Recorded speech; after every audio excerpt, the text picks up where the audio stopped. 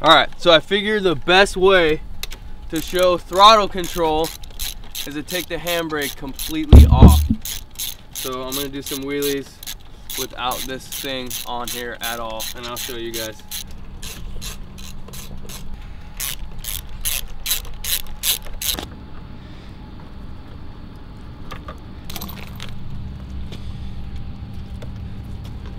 It's crazy what we can do. There's no going back.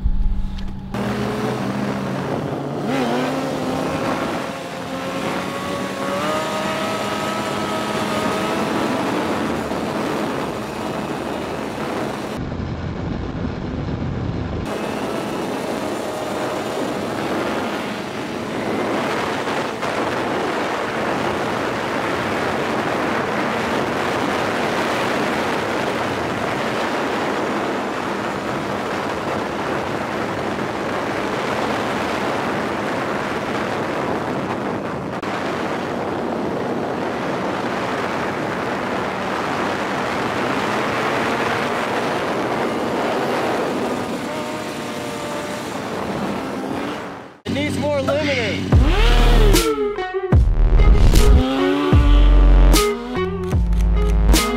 Like, subscribe, comment.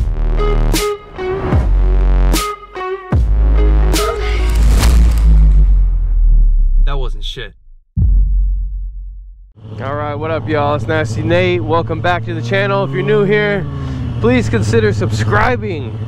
There's motivation on this channel, there's bikes on this channel, there's how-tos, there's tutorials. I got a podcast on this channel. But today I made a video a couple weeks back, and I'll link it, what I think makes somebody a street killer or a goat, whatever, in the street. So what I figured I'd do is I'd go over them, because I feel like a couple of them I've got a pretty good grasp on, especially this one I'm going to tell you guys about today, and that's throttle control. So when I first started learning wheelies, I had practiced in the lot, and I was only working on my idle wheelie. So when I got out in the street, I was doing the same thing. I was kind of letting the bike catch idle and then just kind of chopping the throttle, not knowing that I was going 20 miles an hour under the speed limit, you know, until somebody told me. So now that I kind of got that locked in. Shout out to T-Rats from Seattle, Bomb Squad Riders. He was the one who originally put me onto this and helping me with this. So I'm just gonna kind of give you guys a little, I would say, rundown about how I think you can get better throttle control, because even if you have strong suits or weaknesses on the bike, you can always get better at every one. You just got to put in the time, just got to put in the work. So today, and the absolutely first thing that you need to do to have better throttle control, and I think, you know, for riding the streets in general, I know a lot of dudes like to do drop backs and all that kind of stuff, so the idle's a little higher, but lower your idle. The reason people lose their brakes in the streets, I run the stock rotor, I've never ever not one time even has my handbrake got a little soft or my foot brake got a little soft ever, not once, because I barely use the brakes, and I only use them when I'm gonna scrape, slow down, or I absolutely need them. Like, you know, it's an emergency, I gotta drop it back and I have to, you know, pull it because someone's in front of me or something like that. So what I do, I run my idle at about 25 on the streets. Why? Because when you are wheeling and your idle is high, the bike wants to come back. But if my idle's lower, look, I'm not even. So if my idle is lower, then you're gonna have more engine brake. When I see a lot of guys, what they do is, yes, you can float the bike way easier, because once the bike comes to balance point, it's going to float. But if you want to keep the bike moving forward, that's the whole point of riding streets, is to keep the bike moving forward and pointed downwards, not to keep getting back and getting to the point where you're at idle and you're about to catch idle. So look, if you can see, I'm going to take my finger off the brake completely.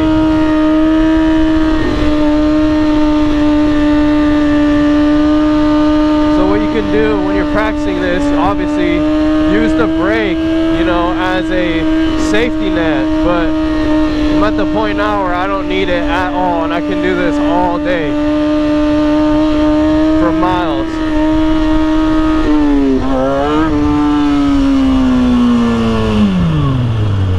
So I would say the biggest thing that you can do to get over this fear of using the brakes, see my idle is at 25. That's perfect, because the bike, when I let go of the throttle, the bike pulls so hard forward.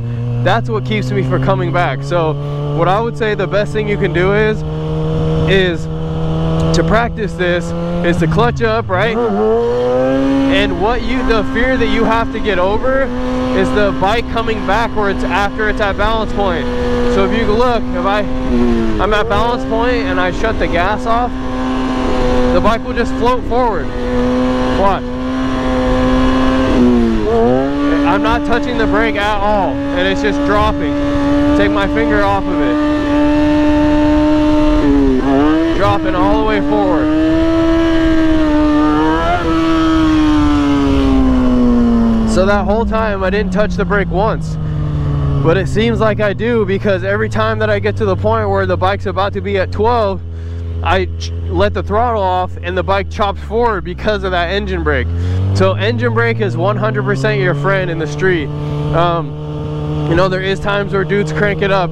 Like I said, to float it, it's a lot easier to float it when the idle's a little higher, to do no-handers, obviously. But on your regular street wheelies, to keep your brakes from going out, lower your idle, get used to the bike, look, dropping back.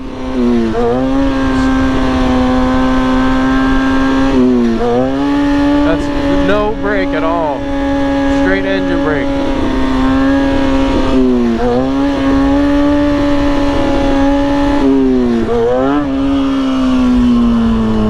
So the whole point there is to get used to the bike dropping back without panicking and touching your brakes.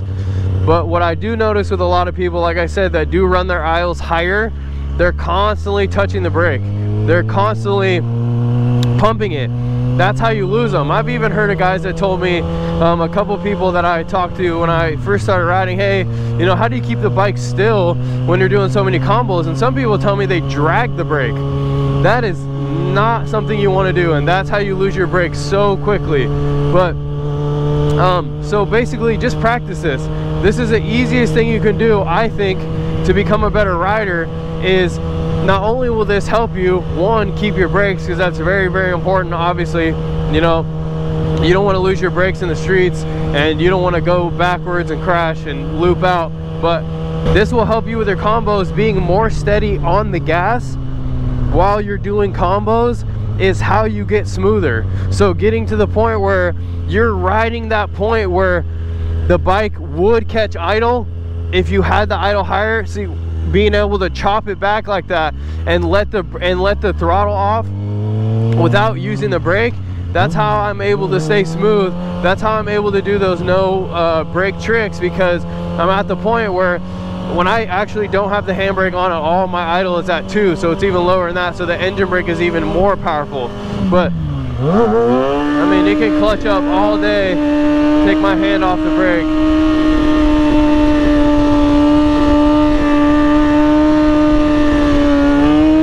Wrong. Rudder.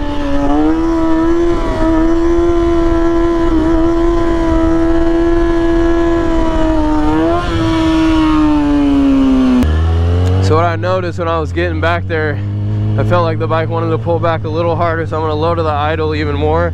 Like I said, when you have your brake on, there's no need for this, but when I took it completely off, I had to have that lower idle, so it was going to pull me forward. But this is something that I honestly think is super simple and everybody can learn, but you have to get to the point where you're not scared of this. And you can let it chop and you can bring it back, even if it comes really far forward, and you can whack the gas back and bring it back to where it was.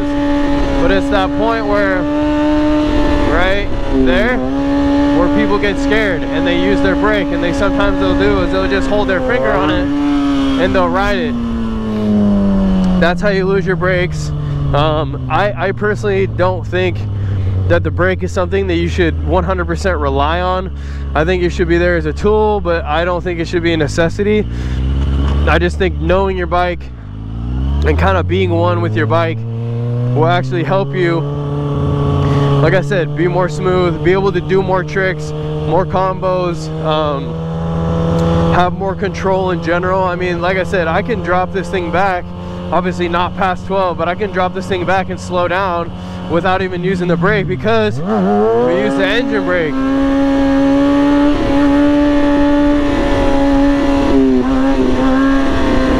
See how slow I can go.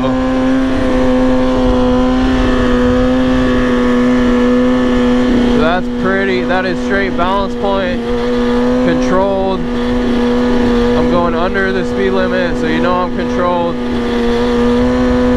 That's exactly where you need to be. Haven't touched the brake one time.